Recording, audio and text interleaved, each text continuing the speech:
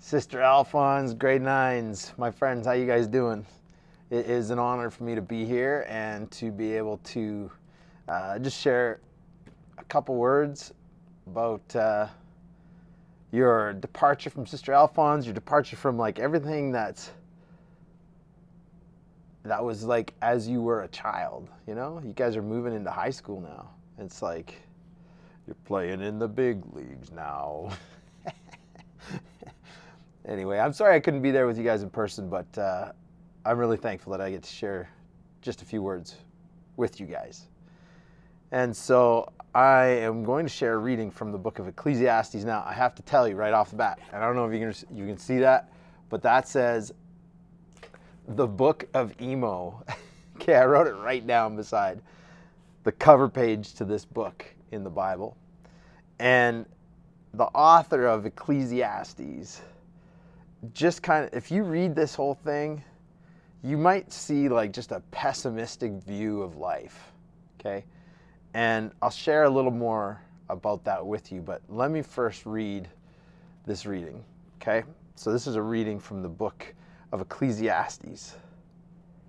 What do people gain from all the toil at which they toil under the sun? A generation goes and a generation comes, but the earth remains forever. The sun rises, the sun goes down, and it hurries to the place where it rises. The wind blows to the south, and then it goes around to the north. Around and around goes the wind, and on its circuit the wind returns. All streams run to the sea, but the sea is not full. To the place where the streams flow, where they continue to flow. All things are wearisome, more than one can express. The eye is not satisfied with seeing, and the ear filled with hearing. The word of the Lord.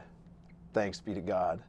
So you can hear in there, the author's just like, man, what's this all about anyway? Like, it's just one thing after another. And you know what? Like, this last year, 2020, 2021, am I right? Like, I've had Groundhog Days. I don't know if you've seen that movie. It's an old movie with Bill Murray, but he like lives the same day over and over again. And by the end of it, he's just like, you know, there's no way out of this. This is all going to be the same. Nothing's going to change. There's no meaning to it all. Like, I'm just kind of here to grind it out. You know what I mean? And so that's exactly what the author of Ecclesiastes is kind of expressing here. But you have to understand where this is being written from. So this is being written from the context, in the context of being the Israelites, who are God's chosen people. Like, God specially said, okay, you guys, I'm gonna look out for you guys. You're the ones. You're gonna be my people. I'm gonna be your God. You're gonna be my people. Okay. And they're like, yes, we've got God on our side, right? But then they're like, hey, wait a second. Like, people are dying just like anyone else. People are starving just like anyone else. People are, you know, other people, bad people are living longer than us. We're supposed to be like the good people, and other people are living longer. Like, we're working hard. We're trying to obey all of God's laws, and it still feels like we're being punished. But here's what the mistake that they're making, okay? They're wanting the gift more than the giver of the gift. They want God's blessing more than they want God.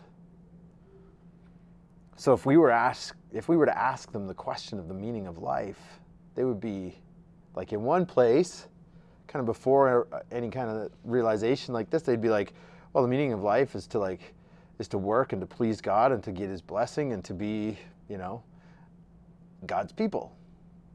And they'd be half right. But they're looking for God's blessing when the real meaning, this is for you guys, this is for me, this is for every one of us. The real meaning to life, it's not the gifts, it's not God's blessing, it's God. The biggest, best thing we could get is a relationship with God. And that's ultimately what Jesus came to tell us. He's like, all of this, spinning your wheels, trying to get ahead in the world or trying to live right, do the right thing. Like, the right thing is just to love me and love other people. Build a relationship with me that's going to last beyond this world, beyond just this life. If all we're doing is trying to build this life, build a career, build a bank account, build up a list of accomplishments, a resume, like, we're ultimately going to be saying the same things that this author is saying, that it's just kind of meaningless. I'm just spinning my wheels. But if we love God, if we love others, we build a life on love, we're going to have a life that goes on past this world. And that's the real meaning of life. So as you guys head out from Sister Alphonse, from grade 9 into your high school, wherever that's going to be, I really hope I get to see a lot of you guys over at St. Albert High. It'll be fantastic, okay? But as you go out, start thinking, how do I relate to God? How do I love God, and how do I love others? That's the meaning of life. All right, I love you guys. Look forward to seeing you. Congratulations on pioneering this for our school. You guys are awesome. We'll see you soon.